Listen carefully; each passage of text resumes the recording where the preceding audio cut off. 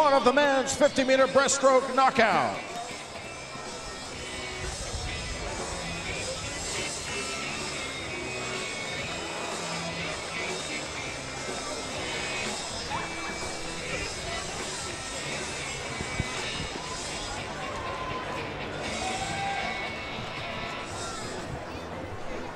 Introducing your finalist, lane one, from Livermore Aqua Cowboys, Brendan Fisher. Lane two, representing Indiana Swim Team, Ian Finnerty.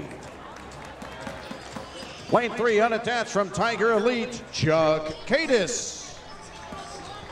And four, from Longhorn Aquatics, Andrew Wilson.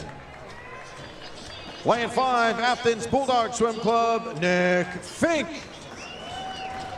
And six, from Tiger Elite Racing, Kevin Cordes. Representing California Aquatics in lane seven, Connor Hoppy. Lane eight, representing Tiger Elite, Miguel De Lara.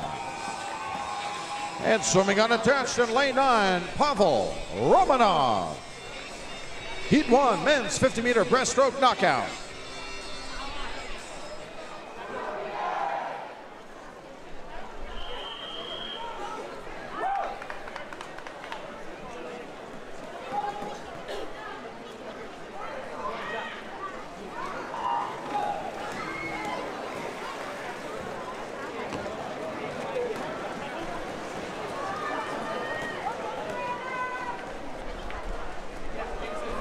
We had three swimmers under the 28-second mark in the prelims: Wilson, Fink, and Cordes, lanes 4, 5, and 6. You've got Romanov from lane 9, throwing down some good speed early on.